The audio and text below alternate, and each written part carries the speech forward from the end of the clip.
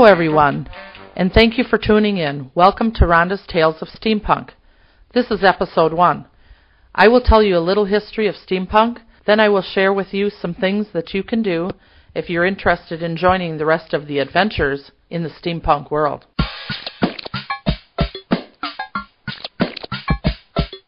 Imagine yourself going back in time to the 1800s, Victorian England, Wild Wild West, or traveling in a time machine. You and your friends are dressed in an era of the past, but you got there in your car. Now how did that happen? Well, you just stepped into the world of steampunk. Based on Victorian era and scientific writings of the past, steampunk first came into prominence in the 1980s and 90s.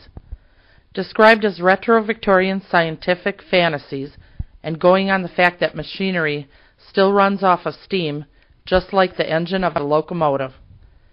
From clothes to motorcycles, people have been turning things into steampunk fashion, adding clock gears, copper piping, and metallic paint.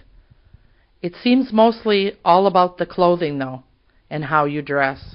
With absolutely no rules to the dress code, you can be an aviator, sky pirate, cowboy, or a mad scientist. You can carry a walking stick or a laser gun that is fashioned from the future. Or you can be a high-fashion Victorian lady with a bustle and a top hat. Aviator goggles or round sunglasses can be seen attached to everyone's hat. You might give them a strange look, wondering if they came from the island of Dr. Moreau.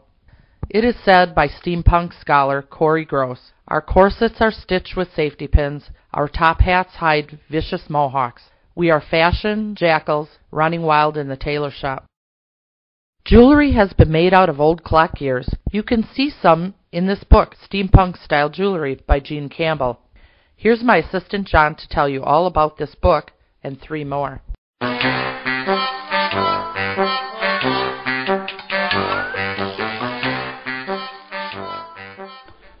Hello listeners, we got some steampunk styles here for you. Our first would be Steampunk-Style Jewelry by Gene Campbell. This how-to-do jewelry making book features the work of an array of invited jewelry designers influenced by the growing steampunk trend. Got another one here, Steampunk Emporium by Gemma Emily Ladybird Hewitt.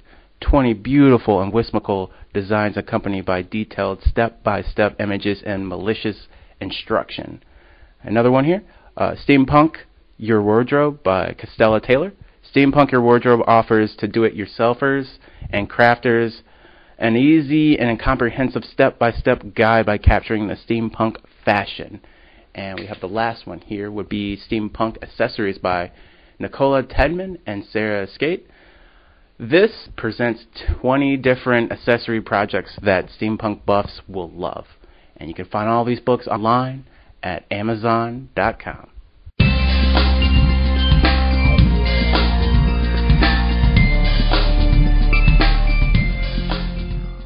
Welcome back, listeners. I hope there was some good information that John shared with you.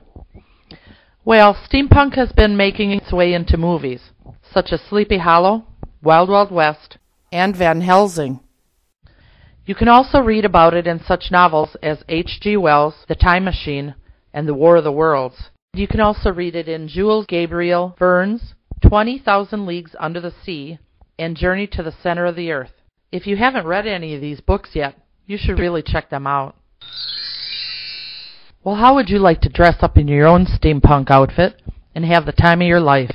There are many steampunk conventions held in different states. They have ballroom dances, dinner theaters, and different kinds of entertainment. In October 2011, SteamCon 3 was held in Seattle, Washington. 2012, the Wild Wild West Steampunk Convention was held in Tucson, Arizona.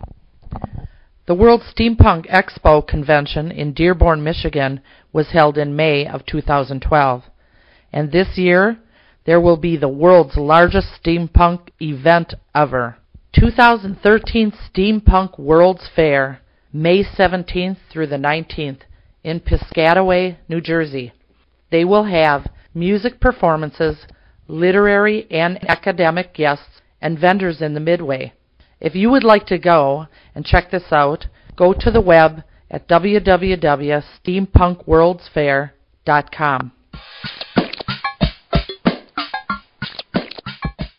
Well, listeners, you heard a little history on steampunk. I shared with you ways to make your own steampunk jewelry and wardrobe.